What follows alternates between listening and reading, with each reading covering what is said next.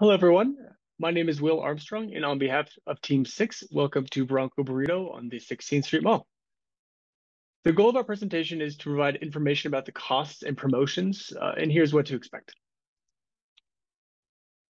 First, I'll set some underlying assumptions of our cart. Afterwards, my teammates will introduce fixed and variable costs. They'll provide an overview of competitor pricing, and we'll finally set a price on our products before circling back to me to discuss promotions. So without further ado, let me introduce you to Bronco Burrito on the 16th Street Mall. So Bronco Burrito is located on the corner of 16th and Tremont Plaza, just next to Sports Fan Memorabilia and Uniqlo. It's owned and operated by a sole proprietor and employs 2 part-time workers.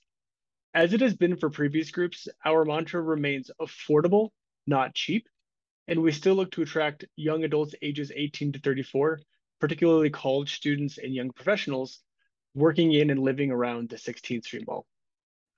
One unusual thing to note is because the 16th Street Mall only allows food carts to be 5 feet by 9 feet, and because Denver health code requirements, the owner must also rent a space in the Denver commissary, a commissary kitchen near the mall to prepare and to store food.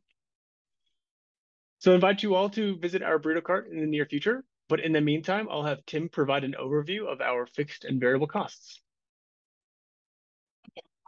Thanks, Will. My name is Tim Horowitz, and I will be discussing the fixed and variable costs we've identified. So to begin, fixed costs will include Denver commissary. This will provide us with the space we need to prep our foods. It also will have refrigeration and freezer space, which will be great because we can eliminate our shipping expenses if we buy in bulk. Now, the Denver placement is simply what the city charges us each month to put our cart on the 16th Street Mall.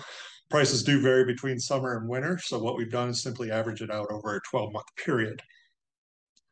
The owner has purchased a fully functional cart out of his own pocket, but we are still taking out a business loan to pay for beginning inventory, team uniforms, hardware for a point of sale system, and to have some extra money in the bank, just in case we have any shortfalls for the first couple of months of operation.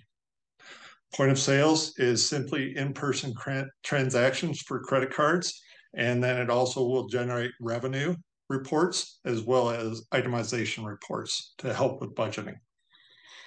We've included Denver propane permit cost as well as insurance and put aside a couple $100 each month for marketing. Now, our variable cost per unit, our direct labor is simply $18 an hour we're paying for our employees and then payroll taxes. So we've broken it down into 2 units. We have production and assembly.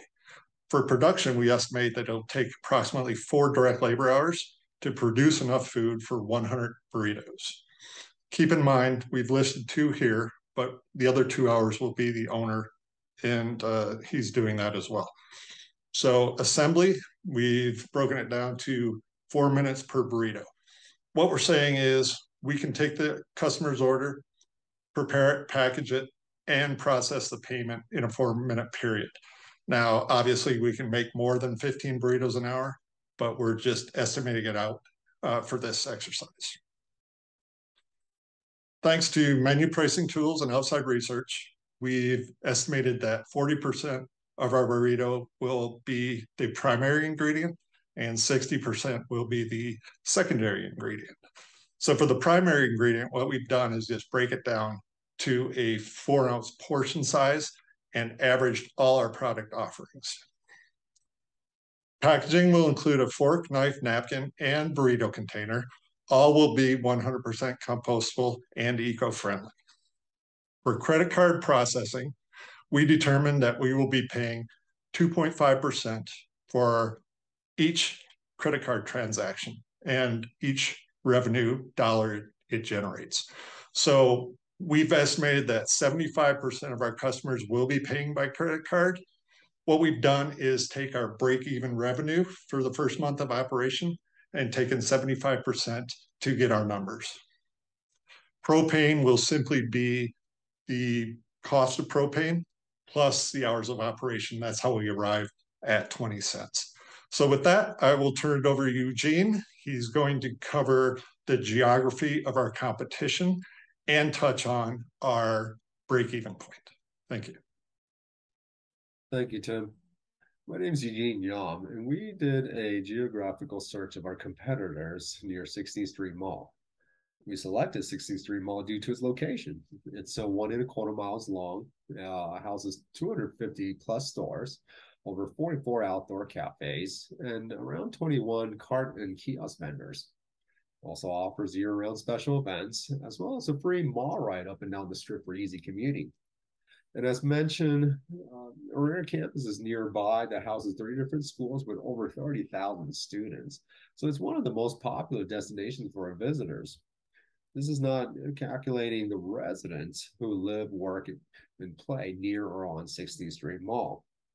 So with this information, we have our product to meet the needs of our targeted consumers. We analyzed the fixed and variable startup and operating costs, which Tim had spoken to, and break-even cost per selling point prices of our 4 different products that we averaged to be $9.49. This led to the determining our break-even point as 750 burritos needed to be sold in a month.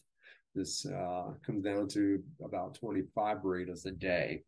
So obviously, anything less is loss, and anything above it would be considered a profit. The next step was to determine what our competitors already in the market were offering. So we conducted a research. We mapped out 16th Street Mall within a 3-mile radius. We discovered 17 restaurants with burritos on their items. We also had 1 listed burrito food truck, but no further information could be found. So out of the 17 restaurants, we randomly selected 8 of them, and we looked into their menu items, and we discovered a wide range of pricing. The low end was the Taco Bell's beefy cheesy burrito at $1 a piece, all the way up to La Loma Mexican Dining's ground sirloin burrito at $17 a piece, and everything in between. The average came out to be between $8 and $9. There were some challenges to this. Not all restaurants in the area were listed that we can find, and some of the information on the internet were outdated information. So we took another approach, was like boot on the ground, so to speak, of actually physically going out to 16th Street Mall in search of the burrito vendors to do a further research up and close to see what their pricing was. And Patrick will share that experience with us here next. Thanks, Eugene. I'm Patrick Ritsko. Now, let's talk about competitor pricing. Several weeks ago, Team 6 visited the 16th Street Mall to scout out our competition for Bronco Burrito. This is what we found. First, we came across some casual lunch chains, and some of these names may sound familiar to you. Chipotle, Illegal Pete's, and the Delectable Egg all offer burritos on their menu between $8 and $14. Some of the local higher-end establishments include the Blue Agave Grill, Otra Vez Cantina, and Snooze, an AM eatery. Their burritos are priced a little higher, starting at $11.95 and topping out at $17. However, they also charge for any additions that you could add to your burrito, including protein. The fast food restaurants include a McDonald's and a brand new Taco Bell, and all their burritos are under $3. We're also fortunate enough to come across one burrito cart that we would consider to be our direct competition with Bronco Burrito, and that is Flash Burrito. They have a lunch burrito starting at $11.50 and a breakfast burrito for $8. We're also fortunate enough to speak to the owner of Flash Burrito, Senor Elio Gonzalez, who was kind enough to answer all of our questions in regards to what we would need to know to start up a burrito food cart on the 16th Street Mall. Senor Gonzalez also mentions that he does not fill out competitions because he feels like his burritos are unique. We would agree. They're very tasty burritos. And anybody watching this video, we encourage you to check them out if you're in the Denver, Colorado area. However, with Bronco Burrito just starting off, we feel it's appropriate to identify our top 3 competitors. Our top 3 competitors would be Snooze, an AM eatery, Otra Vez Cantina, and Senor Gonzalez's Flash Burrito. We chose these 3 establishments because they seem like they'll be the competitor quality of a product that we would look for when we're establishing Bronco Burrito. On the snooze menu, they offer a breakfast burrito starting at $11.95. Additions such as protein are extra, but includes green chili. Ocho Vez Cantina was the most expensive burrito we found on the 16th Street Mall, and they offered 3 different burritos, including a green chili smothered and an al pastor grilled burrito. Again, they charge additions for any protein or green chili that you would like to add to any of the burritos that are not the green chili smothered. So even though the price between 16 and 17, chances are you'll be paying upwards of $20 to $22 for one of their burritos if you choose to add protein. And of course, our friend who operates Flash Burrito offers the 2 burritos at $8 and $11.50. The $8 burrito is a breakfast burrito, includes green chili, but no protein. His lunch burrito starts at $11.50, includes a protein, but if you want that green chili, it would be extra. Now, I'm going to pass it over to Sophie, who's going to talk about our pricing methodology and philosophy. Thanks, Patrick. My name is Sophie Porcelli, and I'm going to be briefly talking about Bronco Burrito's pricing philosophy and methodology. In order to establish this philosophy and methodology, we took a few more factors into consideration. First, we looked at the elasticity of demand for restaurant food. Food in general is relatively inelastic product, meaning that changes in price tend to have little impact on change in demand. However, restaurant food tends to be on the higher end of that range of elasticity, likely somewhere between 0.7 and 0.8. What this means is that, for example, a 10% decrease in price is likely to raise demand by 7 to 8%. We interpret that to say that if elasticity were the only factor determining price, changes in price would have a relatively smaller impact on change in demand, and as a business, we would have flexibility to raise or lower prices as we see fit. However, elasticity is not the only factor. We know that many substitutes are available for our products within the 16th Street Mall and also within the surrounding area. We also know that customers are likely to have pretty substantial knowledge of restaurant food products, and if we drive our prices too high, we're likely to send our customers towards our competitors' businesses. Psychologically, we also know that there often exists a tie between a product's price and its perceived quality. And we would not want to set our prices so low that our quality is potentially perceived to be low as well. Another important factor that we're keeping top of mind is that our prices need to allow us to exceed our break-even point and make a profit. Based on all of that information, we selected a pricing methodology known as competitive pricing. And as opposed to other methodologies that might focus on achieving a particular profit margin or be based on a certain markup above fixed and variable costs, this methodology is really about thoroughly understanding our competitors' prices and placing our product prices within those ranges. Furthermore, we hope that pricing competitively but not cheaply allows our high quality and taste to drive demand. Certainly, when placing prices within our competitors' range, we would also ensure that our prices do allow us to make a profit. Here you see Bronco Burrito's product price list that we decided upon. And there's just a few things that I would like to point out to you with this list. The first thing is that you're going to notice that our prices increase with the more expensive protein products that are included in our burritos. And the purpose of doing that is so that we could maintain a relatively consistent profit margin across our range of products. Another important factor that we decided to include in our pricing model is the use of prices that end in 99 cents instead of an even dollar. We know that customers frequently read prices from left to right, and by utilizing the pricing method we've selected, our products will appear to be more affordable.